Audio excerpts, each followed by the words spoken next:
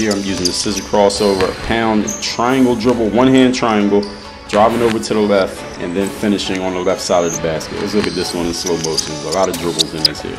I'm starting to dribble on the left hand, crossover under the left leg, under the right leg. Pound dribble, triangle dribble, under that left leg with the left hand, and then driving to the left side and finishing. Now, of course, you can finish any way that you need to or want to finish. Maybe you'll go in off one foot, maybe you'll gather off two like I'm doing. You can shoot with your left hand, right hand, dunk it, whatever it is that you need to do to finish, because of course in a game situation you don't know what you're going to need, so you got to have all these skills in your bag. Both hands, finishing on both sides of the basket, all different types of footwork. And during this drill, people often ask, hey, well, how do you work on your handle? How do you work on your footwork? You're working on all of that in the course of doing this. All of that's getting worked on at the exact same time here.